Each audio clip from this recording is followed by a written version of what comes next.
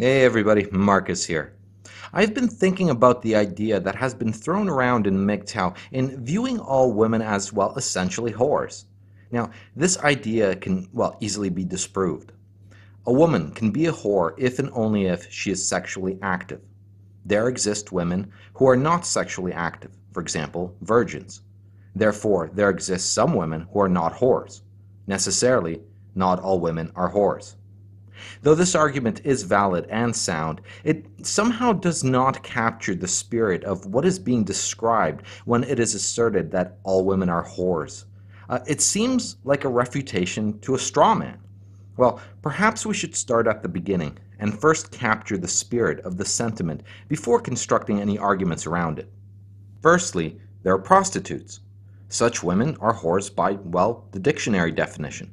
Next, we have the non-prostitute variety of women who we call whores by virtue that they exchange sex for, well, things like dinners, trips, and anything else we see as part of the courtship process.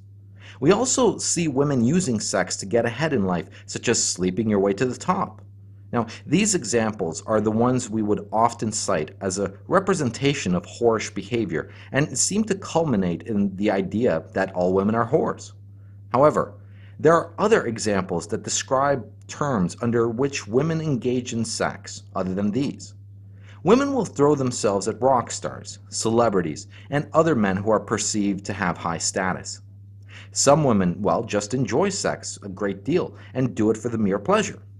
Others will have sex with a low status male because he has a big dick or fucks a female friend's boyfriend for revenge. Contrary to the initial set of behaviors, the second set, though containing willful acts of sex, do not have a whorish quality to them, at least not in the same sense as the first set. What unifies the first set is that they have a final cause of material gain. Let us refer to sex of this type as materialistic sex. The second set is unified in that all items seem to have a hedonistic final cause. Let us refer to this type of sex as hedonistic sex. Though it can be argued that all acts of sex a woman will engage in will include some element of pleasure, and therefore could be considered hedonistic sex, I would like to distinguish between the two types on the grounds that each category indicates the primary motivation for sex having taken place, secondary consequences merely while being accidental. It is also important not to conflate whorishness with promiscuity. Though we often use the label of whore in describing promiscuous women, let us contain such a notion to the term slut for the sake of this video.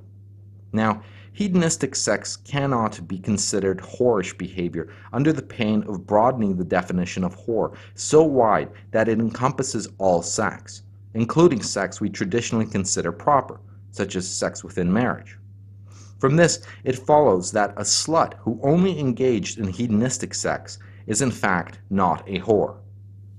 Materialistic sex, namely all sex acts whose final cause is material gain, is considered as whorish behavior. A woman who has sex for cash is differentiated from a woman who has sex for food merely by her preferred mode of compensation. As the method of compensation is irrelevant, it follows that a woman who engages in materialistic sex ought to be considered a whore. Now, can it be said that every act of sex a prostitute engages in is materialistic sex? Well, surely not. After all, prostitutes do engage in hedonistic sex off the clock, as it were. From this it follows that a prostitute may engage in both materialistic sex and hedonistic sex. However, we would still consider a prostitute a whore, even though not all acts of sex she engages in are materialistic.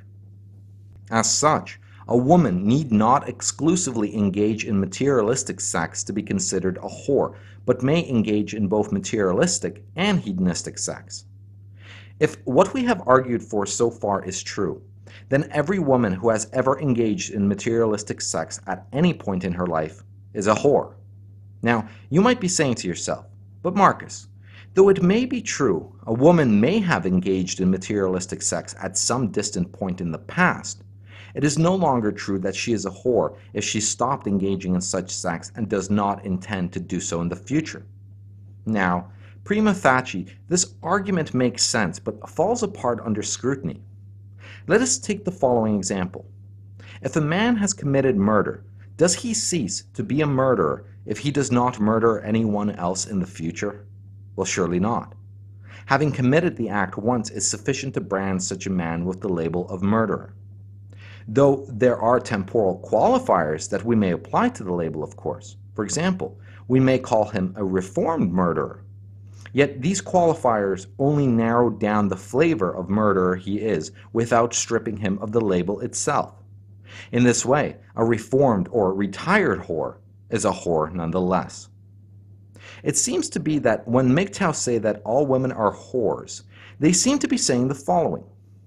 Every single woman who has been sexually active has at some point committed an act of materialistic sex, and as such commands the title of whore. Now, this seems to be true from a male perspective. Women tend to deny that acts of non-prostitutional materialistic sex ought to be considered whoring. Let us see if there's a way to account for this denial. When a man looks at materialistic sex, he seems to see it as follows. Sex is a commodity that can be bought. Women sell sex and men buy sex. Whoring is the transaction of selling sex for some material gain. Therefore, if a woman puts out because you bought her dinner, she is a whore.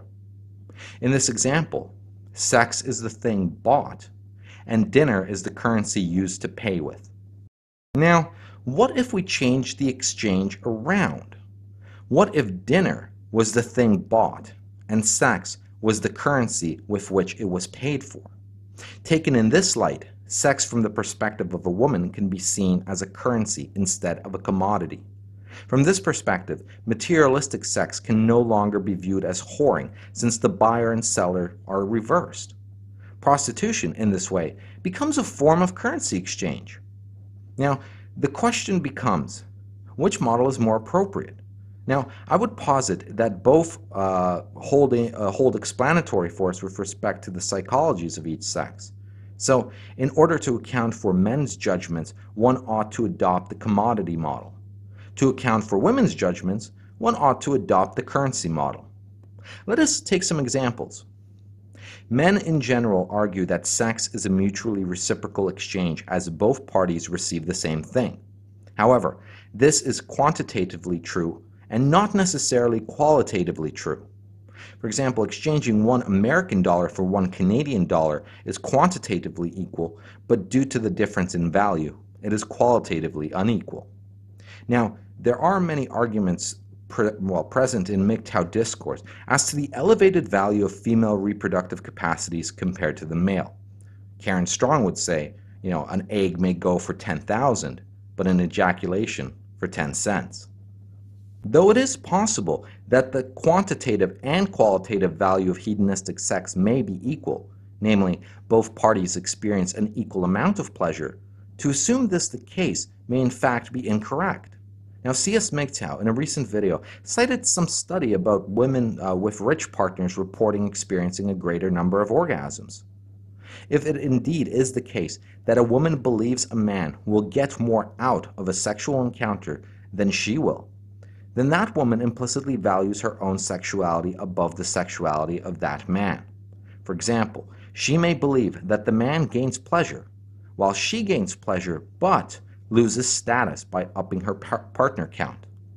When such an exchange is considered under the currency model, it is likely the woman would weigh the value of sex obtained from a man in a similar manner she weighs her own. If this is true, then the value of the material goods a man needs to offer in order to equalize the price she is paying is the offset from the value she places upon sex from such a man. For example, an average Joe may need to bundle dinner and drinks if dinner and drinks, in her mind, elevate the value of the package he is selling to match the value she places on sex from her. However, a rock star could get her to bundle dinner and much more, as she will value sex from him much higher than she believes sex from her alone is worth. What about women sleeping their way to the top? In such cases, it makes more sense to speak about these women buying promotions rather than men paying for sex with promotions. If sex is indeed a form of currency, then it would seem that women can pay with two currencies: the hard cash issued by the state and sex. Now, it is observed that men earn the larger share of income. It is also said that it is women who command 80% of all income, even though they earn the smaller share. I speculate that the proportional difference is the current value of the female sexual currency in circulation.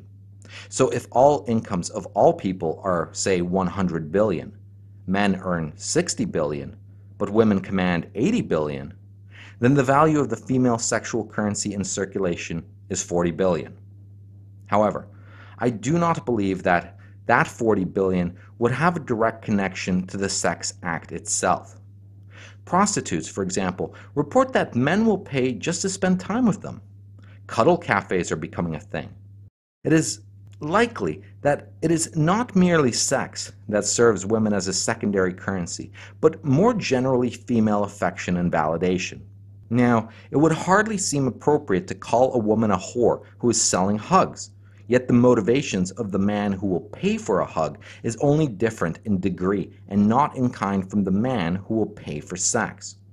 Both motivations stem from some inner desire for female closeness and fulfillment of some primal sexual compulsion. Men will pay for things like sex and the girlfriend experience, and they see such things as goods. Yet from the other direction, a woman sees she can buy things with hugs and sex, and so sees it as a currency. Men stuck in the friend zone, dishing out gifts and favors in hope they will secure a romantic relationship, eventually begin to feel cheated. They grow bitter. They saw the exchange ultimately unfair. The woman, however, continues to accept his gifts and favors because she feels her company alone is worth such gifts and favors. That is what the man negotiated. She has paid her dues to him and feels no remorse, and perhaps resents at the man's feeling entitled to more.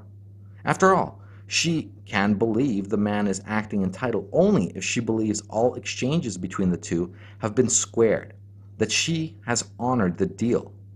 And what was the deal the man made in exchange for his gifts and favors? Well, to be her friend. We as men may call such women manipulators, yet no injustice has taken place in the exchange itself. If the price for gifts and favors is merely to bat her eyelashes, why ought she to offer more? He sold his services without negotiating for anything, but an illusion spun in his head that enough niceness will get him more, as if the terms of the contract would magically renegotiate themselves. This behavior in women, this realization that she can get things through tapping into the male sexual desire, is this not the essence of whoring? The prostitute, who desires cash, taps into the male desire for the sex act. The Tinder girl, who desires food, taps into the male desire for the sex act. The wife or girlfriend, who desires a new kitchen, taps into the male desire for the sex act. Yet of these three, it is only the prostitute who must fulfill the expectation. The other two need only insinuate its possibility. All three cases follow the same mechanism. A man parts with resources or time to fulfill a female desire compelled by his sex drive. The actualization of sex is contingent. All women use their sexuality as a currency from the very first moments they realize they can get boys to do things for them by simply being nice. Some pay with sex, some with affection, and others with little more than hope. Though not every sex act or act of kindness a woman partakes in should be considered as such, this secondary currency is always available to spend.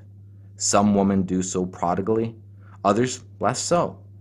Every girlfriend or wife who ever gave a blowjob to get her way is guilty.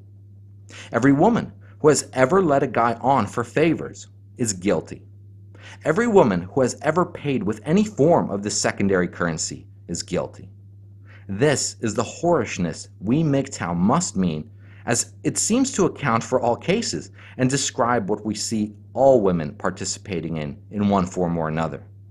So yes, under this account, all women are whores, even the virgins. Thanks for listening. Go team.